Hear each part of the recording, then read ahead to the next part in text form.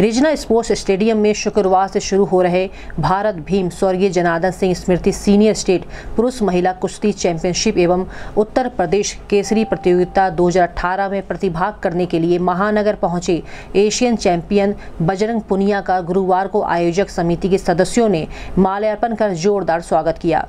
बजरंग पुनिया ने कहा कि कुश्ती मिट्टी से जुड़ा खेल है, पहलवान मिट्टी को ही पसंद करते हैं, उस परंपरा को हम नहीं भूल सकते, लेकिन मेडल जीतने के लिए मैट जरूरी है। मैट पर ही प्रैक्टिस होती है। दंगल मिट्टी में भी होते हैं और मैट पर भी होते हैं, लेकिन मैट पर होने से दंगल में बदलाव हुआ है। प्रतियोगिता 16 से 18 नवंबर तक चलेगी, जिसमें 750 महिला पुरुष पहलवान प्रतिभाग करेंगे। आयोजक 10-10 भार वर्गों में किया जाएगा।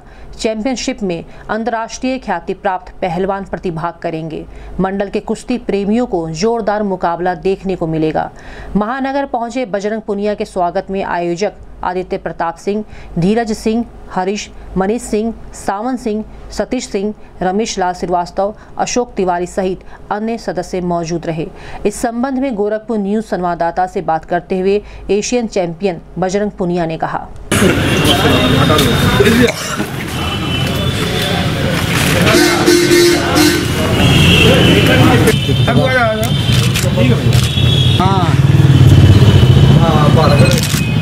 तो 80 गाँव में तो आप ये लगाओ कि आसपास के गांव से भी बच्चे आगे कर सकते हैं बैठ पे। तो शुरुआत करते हैं वो बैठ पे करता है, तो काफ़ी चेंज हुआ पहले से।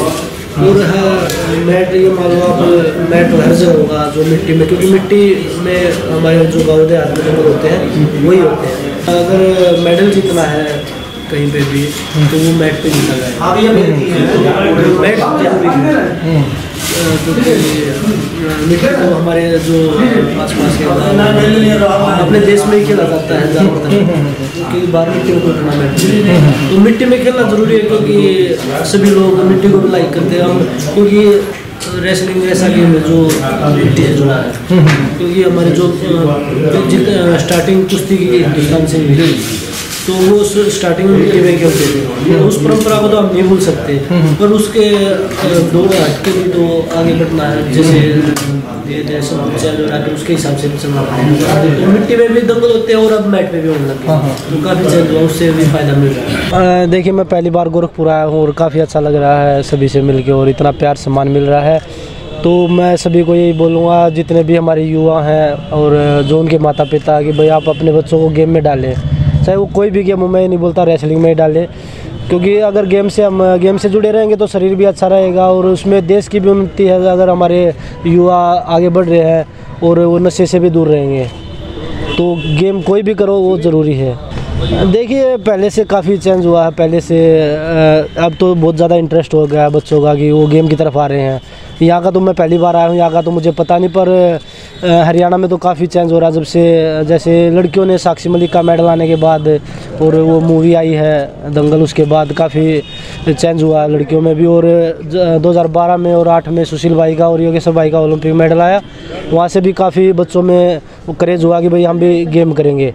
तो रेसलिंग में मैं जब से देख रहा हूँ, 2012 में मैं सीनियर कैंप में आया था, तो वहाँ पे मैं जब से देख रहा हूँ, जब पहले इतने बच्चे नहीं आते थे जितने अब छोटे बच्चे आते हैं, तो काफ़ी क्रेज़ हुआ है। यहाँ मैंने अभी इतना देखा नहीं है, क्योंकि पहली बार मैं गोरखपुर में आया हूँ।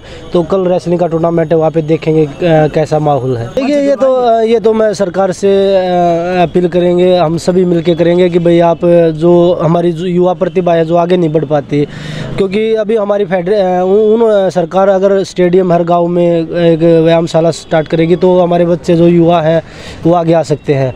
क्योंकि अभी हमारी रेसलिंग फेडरेशन ने अभी टाटा स्पॉन्सर आया हमारे पास, टाटा मोटर्स, उसमें 150 बच्चों को स्पॉन्सर किया, जो 15 साल के भी, उसमें 12-13 साल के हैं, 17 साल के भी है, जो ऊपर सीनियर तक।